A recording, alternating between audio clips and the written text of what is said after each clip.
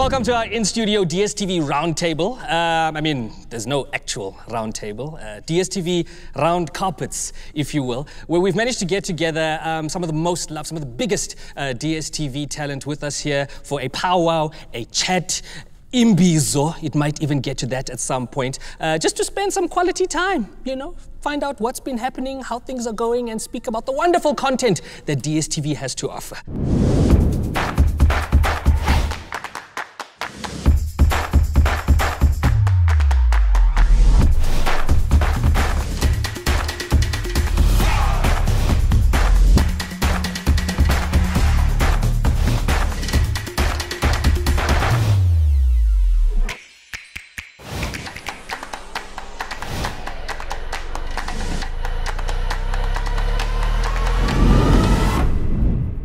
I'm going to head over to you, Didi, because I can see you're very excited that you're actually sitting like this. I'm so You're sitting like this waiting. Oh, can you ask me first? Like you managed to get all of the earrings in the whole of Joburg on your head. Nobody can find earrings right now.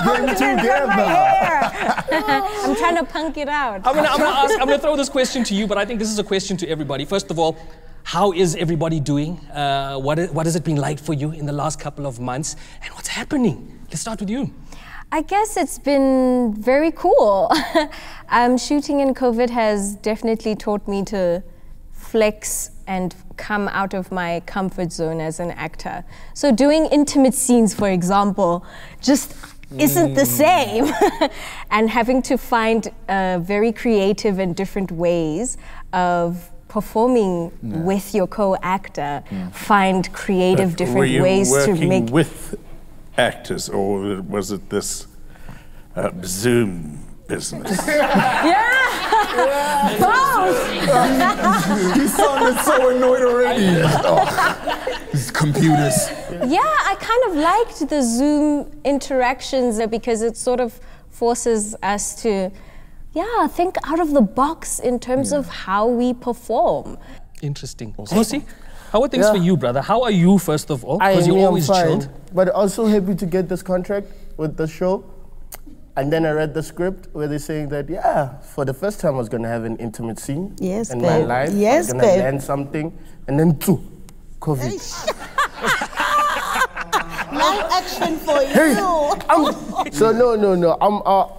I was looking at it as experience, you know, like having those scenes as an actor, you know. And also when I looked at it, it was gonna help me, you know, those hard times we're living in, GPV stuff. It was gonna also help me to respect, you know, my co-actors, my actresses, you know. I wanted that, you know, that learning thing of saying that, okay, this is how I respect, you know, the whole thing, okay, the kids would do it, like, I wanted that experience. Yeah, we even had an intimacy coach. You had an intimacy coach? How exactly does that work? So basically the intimacy coach comes in and you just kind of get to learn how to conduct yourself on a set with the intimacy coach there, you know, check what is safe, you know, for you to touch another actor. And that's so responsible though, and I have such respect because there have been so many stories about women, more especially, and I'm sure men too, but obviously at the forefront of the conversation at the moment is women being violated, but it's done in such a underhanded way. So like you'll maximize on when there's an intimate scene and you'll capitalize on that and go all in. And the woman then feels like, oh, I don't think your hand should have been there, but you're also confused and conflicted because you're like, oh, but maybe that was part of the scene. So I really respect that they took responsibility and actually formalized, these are your boundaries, this is what you can and can't do. And if someone crosses the line, then they'll have to answer for that. I think that is so responsible because as artists, generally, we just like be let out to the wolves, and it's like, well, now fend for yourself, you know. Sometimes as actors we go deep into something and then you want to prove yourself so bad to the audience that you forget that after the show ends you're going to be scarred. I do wish I had that though, because there's my character is in the closet. He's hiding in the shadow of his dad, and he's very scared of what people will think of him because image is everything. Right. So now it was like, I know, like when I got the script, I was like, okay, cool. I know that I am in the closet, fine. But I didn't know that I'm going to actually have intimate scenes Right. with my boyfriend or lover or whatever. And it's just like, I really wish I was prepared for this. This was a lot. Yes. I had major anxiety because it wasn't just about me being a heterosexual male kissing a guy. Yeah. It's about everything that is attached to me after the show. Yeah. The fact that I'm a Xhosa man from PE, Eastern Cape. You saw what they did with Ingleb. Exactly, yeah. They completely destroyed it, and you can only imagine now all the backlash is coming to me and me alone. And I have to go home and face all of these people who are now going to say the most homophobic things to me they and can't forget that I'm a separate. character in that moment. I am not that guy, you know? And it started making me realize that if I am having such a hard time playing a role, I can only imagine a person living in those shoes every day of their life, trying so hard to come out, but realizing the backlash that it will get, not knowing if your mom or dad will love you after you tell them the truth. And it really made me respect the LGBTQ community so much more, because now I know how hard it is to live that life and really want to come out, but nobody accepts you for who you are. Yeah. Power, brother. Yeah. Kate. Here's the thing about intimacy, about COVID, is that it doesn't have to be an intimate scene in a sexual manner for us to be intimate. I feel what we've lost as actors is like, for whenever I see Lorcia, I just want to like jump on her and just like for love for hours. And as actors, there's so much love, and you share so much, and you go through so much together. It is intimate. Conversations are intimate, and this separation of like being worried about touching or being worried about what you might give someone to take home to their family. It's put a dampener on things, because what we do as actors is we share. We work with our hearts and we share stories and emotions. Lorcia, I want to know from you, how have you been? Speak to me about this year thus far. That's such a... Go on, dear. Go on, dear. I shall. I mean, listening, you know what I love about being in creative spaces? Like, even if we're just talking about any subject matter, there's just so much heart that I think this conversation could have happened anywhere. And it's about, you know, we're honest like this because in our craft it requires us to be honest, right? So for the sake of honesty, I loved lockdown. If I had millions, I would stay in lockdown because I quite enjoy my time. I quite enjoyed not having to run. I'm okay with my carbon footprint in this life being less is more. I'm actually okay with that. I'm okay with not having to have all the external bravado that goes with looking successful. My level of success now for me is based on, do I really like myself? Do I like what I sound like? Do I like what I feel like? Am I aligned? Yes. Am I allowed to ask a question? Of course you can ask a question, yeah. Actually, my question's for you. Oh. During COVID and this whole pandemic and the lockdown, how difficult has it been for you as a comedian to be able to do shows? I can tell you, because I stalk him. Oh, wow, okay. No, I Straight off the bat, you just... Okay, let me tell you something. Listen, while all of us were baking banana bread, he was making videos with his fiancée and killing it, coining it. Brands were calling him saying, can you do this video? Can you put it out? They were making money. Sure. And his fiancée plays the violin. You must see the thing they did on the Missy thing. Why didn't you call me for that? Because you know I was very upset. Why? I was so upset. I was like, one, they colored. They could have included me. Two, I'm sure they needed a real dancer because they are not. Right? Wow. No. 3, Missy Elliott reposted their video. It was my one opportunity to actually have Missy go, there's a colored girl that exists in South Africa. Yeah. And you didn't include me because I love Missy. A whole Missy. No, that was a very big deal. I was shocked. I was saying to somebody earlier on that I thought it was just a spam account that reposted it. Then when I went in, I was like, You were like, wait, let me go back out and refresh. But I think I echo Lorcia in that I kind of so I knew that I wouldn't be on stage for a very long time, you know, and like I'm a creative at heart, so I'm always making stuff, you know. I can do comedy as well. That's one of the things I can do. So when that was taken away, I kind of resorted to just making other stuff because I could never sit and do nothing. That's just not my not in my nature. I want to throw it over here to Mr. Whitehead. I must say, I echo that I enjoyed the lockdown. I didn't mind not having to go anywhere. And I didn't mind not having to see anybody, particularly. I missed people, as one does, but I liked the quiet and the kind of weirdness of it. It was weird, and I didn't know what day it was after a while. You don't? You all did it. Yeah. So I'm very unlike you. I'm quite happy to do nothing. Nothing. Right. I kind of enjoyed that. And I do think there are a lot of things that we do now that is going to be part of our new normal, or should be. The Queen of Cakenet. The Queen. Yeah. Okay. The Queen of Cakenet. No, take it. Even the way she said baie dankie, baie dankie. Just a bit of bass in that. Kyk net het my geleer dat jy praat altyd in jou laarregister. In your laarregister.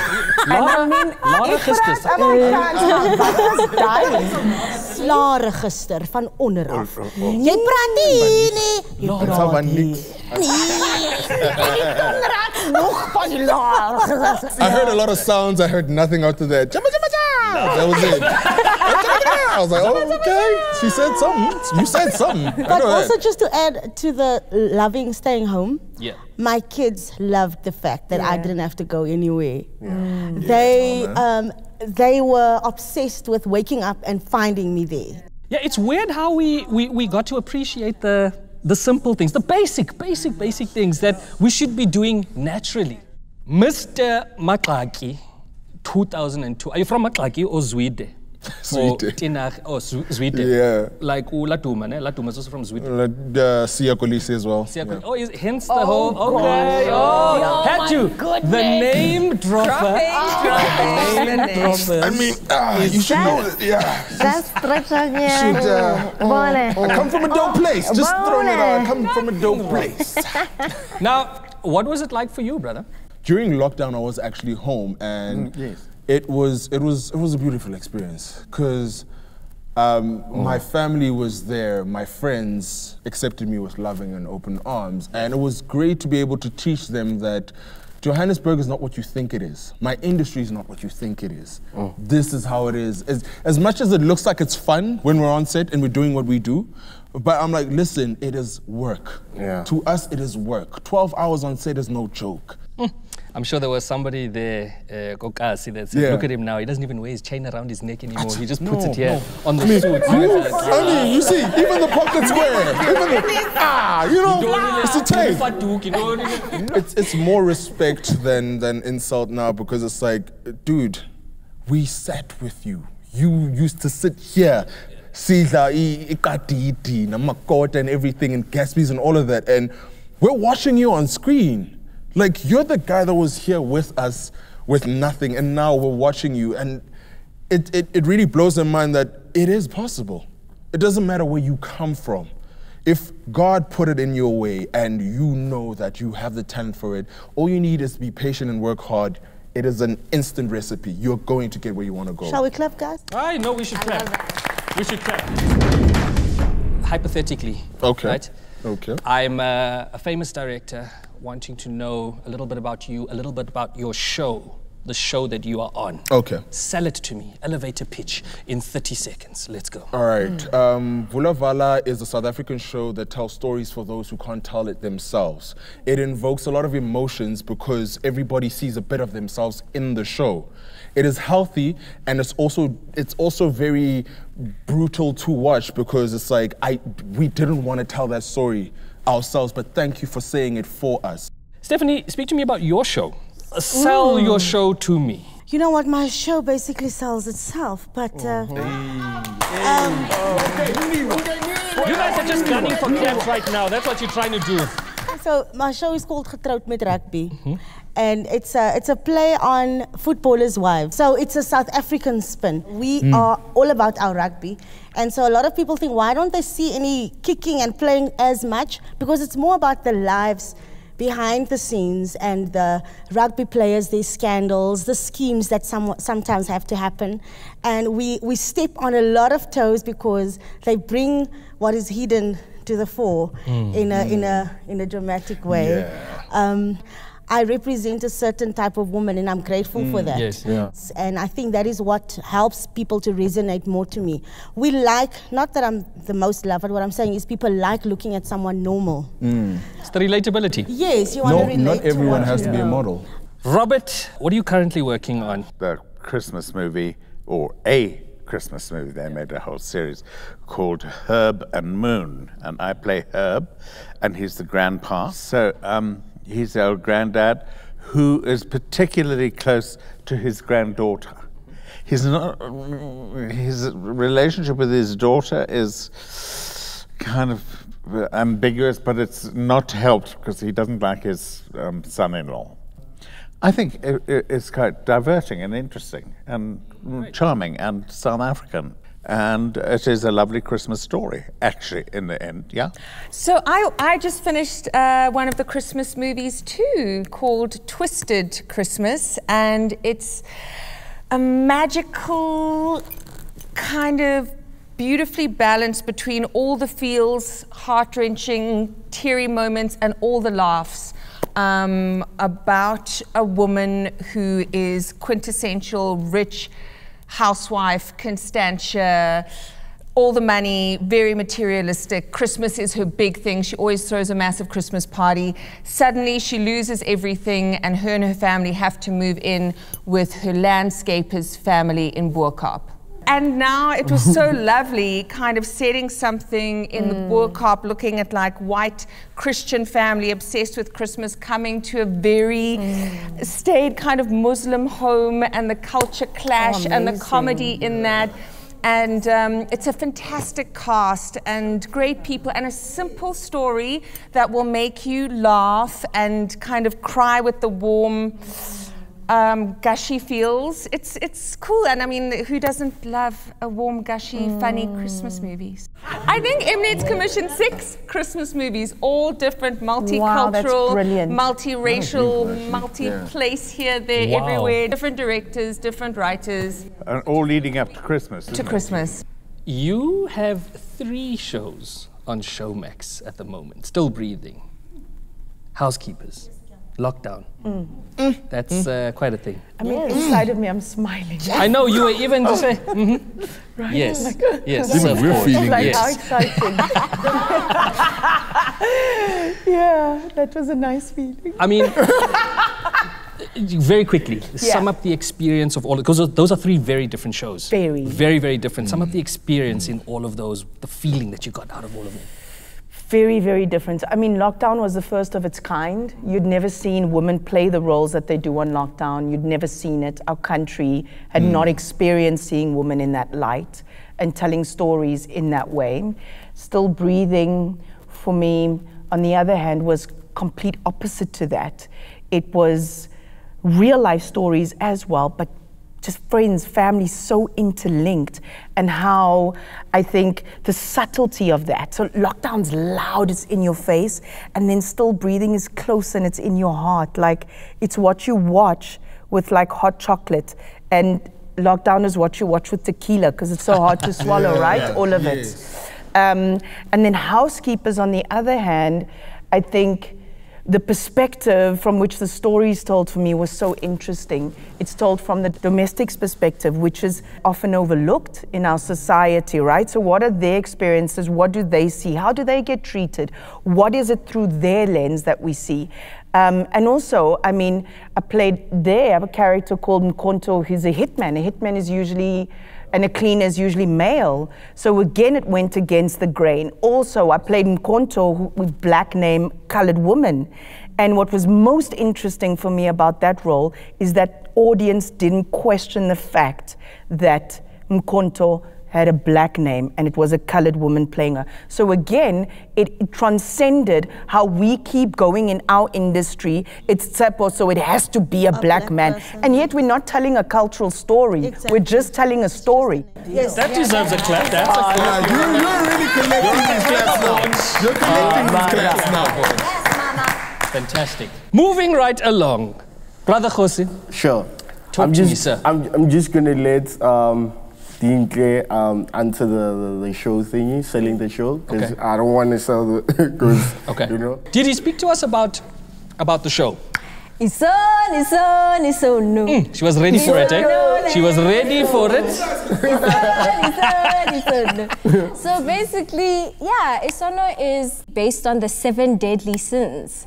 And each and every single main character resembles a duality that is a reflection of that sin. But then there's another part of them that really tries to overcome and become a better version of themselves, but they struggle with this aspect of themselves that, you know, that is there because of Mother Mary. So yeah, it's a gritty show, and the purpose is we try to push the boundaries, and we try to go against the grain, and we try to do things a little bit outside of, you know, what BET has done before, has produced before. So It's beautiful what you just said, because ultimately, like if I had to listening to what you just said, it's like Mother Mary is the devil. She brings out the sin side of you, and then life is what we would say God, Yes. right? And and as humans we do, we fight have with a that duality all the time, time. because nothing exists without its opposite. Yes. So if you can be good, you can be bad. If you can be Yes. light, you can be dark, right? So Yes. I love, you see South African writers, like salute. Absolutely fantastic. It's for both of you guys. It's for Yeah, both of you guys. collective. That was a collective one. Connected. Yeah, because he made the choice to let us speak Yes, about it. yes, he did. Yes, he did. This was absolutely fantastic. I really enjoyed getting to know all of you. I'm sure you feel the same way. Thank you to everybody who watched this DStv Roundtable. Please remember to like, comment, and subscribe if you want to see more episodes. We encourage that you do. And let us know in the comments who else you want to see featured here on the Roundtable. You can also watch every single one of these amazing shows on DStv or on the DStv app. In fact, there's a link right here in the description for you to download the app. But yeah, once again, thank you very much, and thank you to you guys. Boom, we're out. That's how you do an outro.